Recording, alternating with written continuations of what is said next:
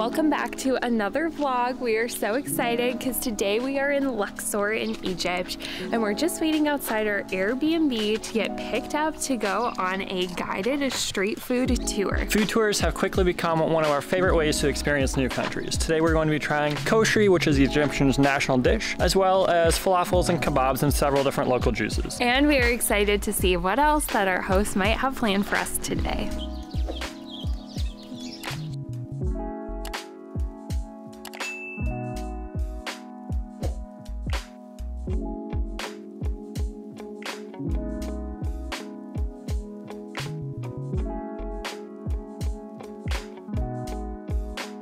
Ferry ride over to the east side, and we're gonna go start walking around trying to find some food.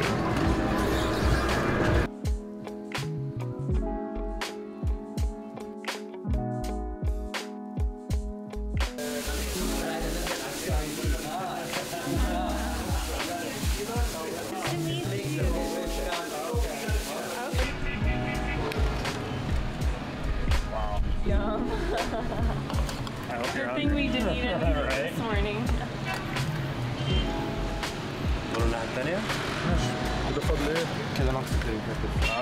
Thank you so much. Nescafe, we have some sugar here if you want to add. You should start with the falafel before it gets cold.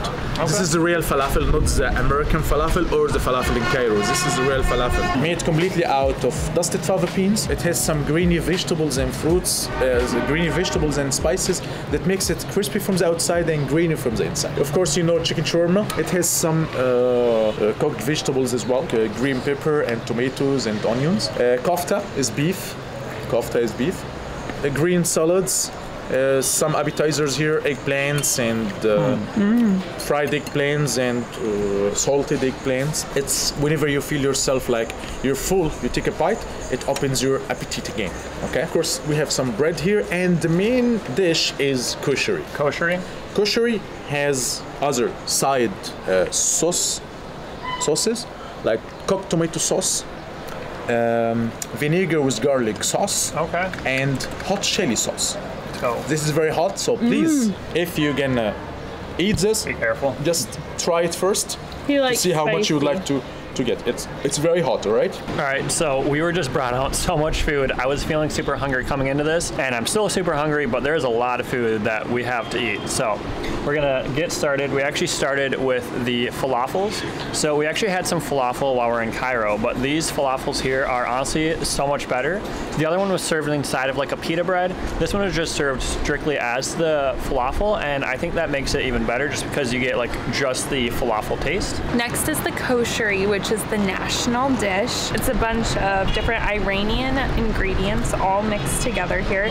We've got chickpeas, rice. We also have kofti, which is beef, an easy on-the-go snack. It looks kind of like a hot dog, but it's basically beef on a hot dog bun. We'll try that as well. And then there's a lot of different toppings like chili sauce, lemons, pita bread, tomato sauce, so lots of different options. So we do have the tomato sauce as well as the vinegar and the chili sauce to put on our koshary. I am going to start with the tomato sauce.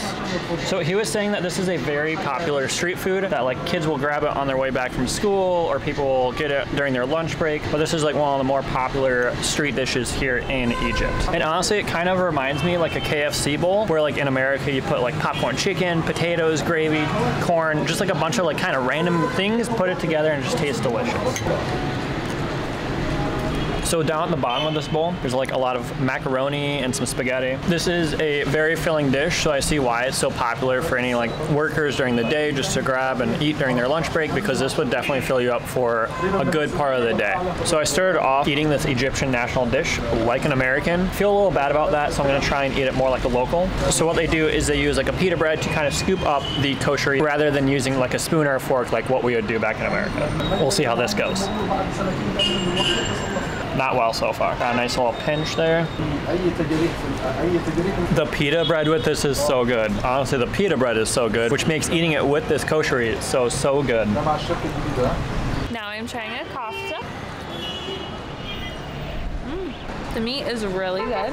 And then I've got a chicken shawarma with chicken. And then I've got 2 kinds of peppers. We've got red peppers, green peppers, tomatoes. Really delicious. I love the spices in it. Absolutely delicious. Already getting full. The oldest street in the city. It's called El Mahatta Street, means train station street because the train station is there.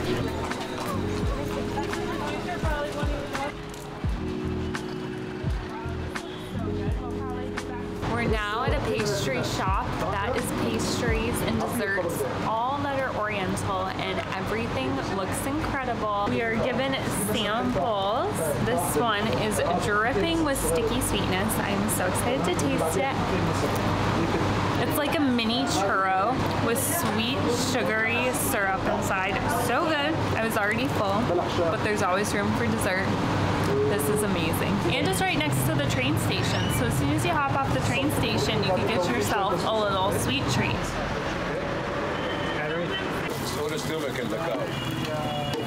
Anything and everything is blended in a one sandwich. Here you're gonna eat it, okay? But since you apply it to the churro, so you're gonna eat this one, right? No choice. You won't. No choice. No choice. Yes. What's it called? لا لا هي مش لازم تمام ماشي مكان وانا عارف. So they're saying this little concoction is everything from a cow. The stomach, the intestines, literally everything from the cow is in this little sandwich. And I don't have a choice about trying it. How much do you wish we had just stopped at the bakery? Here you go. Oh no. Oh no, sir. I don't know if I can do this. Better do this. You think it's good? Yes. I hope you enjoy. I'm scared. I'm really scared. Do you want, let's trade places, Jordan, you try it. I already had the camera, so. Looks tasty. I'm really scared. I'm gonna close my eyes. Say Bismillah.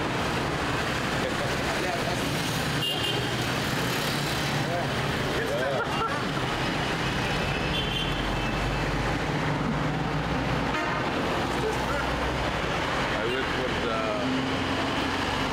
comment for the test. Spicy. I think it would have been fine if I didn't know what it was. When you said tongue, I couldn't do it anymore. You can try it. There's something slimy. I don't know what it is. I don't think I want to know.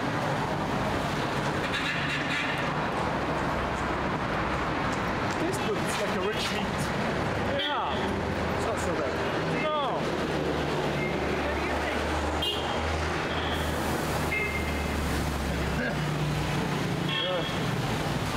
It's good.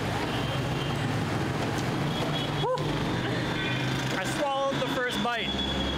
I don't know if I can do a second bite. Don't you like spicy? Tastes good, you want? I did already before. You haven't eaten yet. Eat poisons. You're hungry. You're You hungry. don't eat poison? Poison? Yeah? You think it tastes like poison? No, it's good. It's nice. It's delicious. I like it. But I'm not hungry at the moment. Oh my god. I took a bite. That's a win. That's as far as I'm going today. How many people actually eat all of this on your tours? Everyone. Oh, ever? Yeah. It's all of Some it? people are scared, like 20% are scared and don't want to even taste it. But like 50% or 60% are eat it all.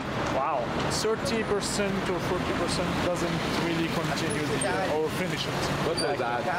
I'll be part of that 30%. I'll own it. So he just explained that this bread right here is actually one of the oldest made breads here in Egypt, and it's actually baked underneath the sun, so they call it sun bread. Because we are so full after that delicious everything cow sandwich, we're just gonna bring this bread home to have for breakfast tomorrow morning.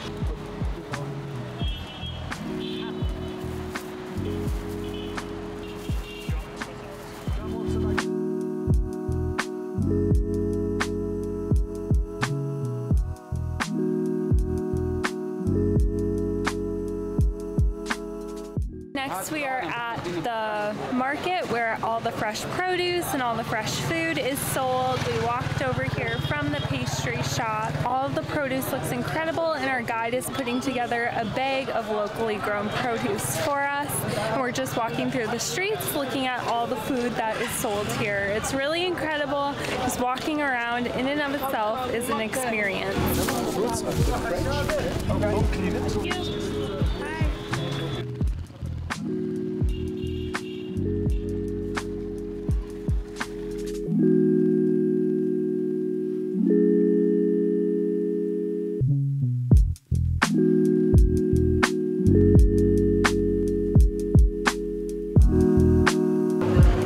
Thank you.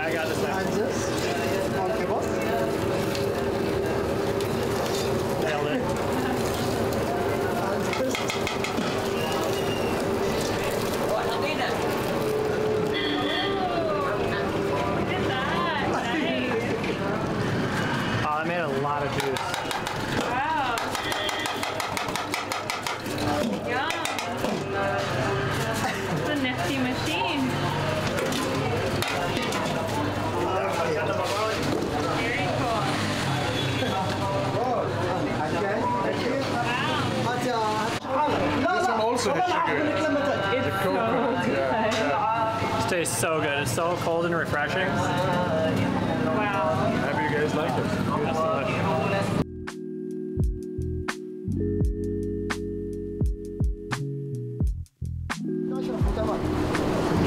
Welcome, Queen. Thank you.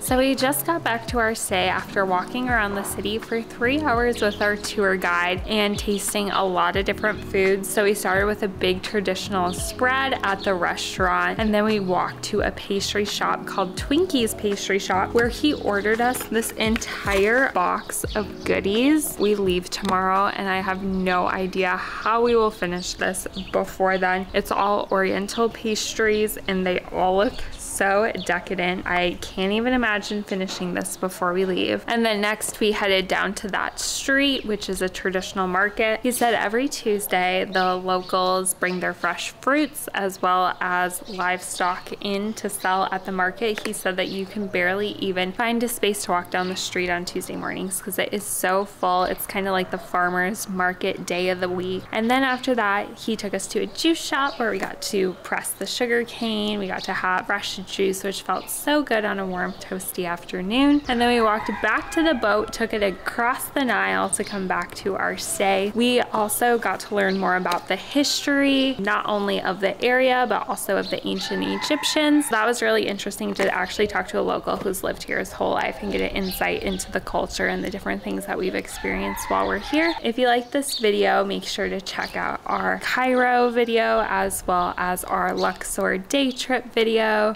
Again, we love to try foods to get a more in-depth look at the culture. So if you like this, make sure to follow along as we head to a new country here in the Middle East. So stay tuned for that.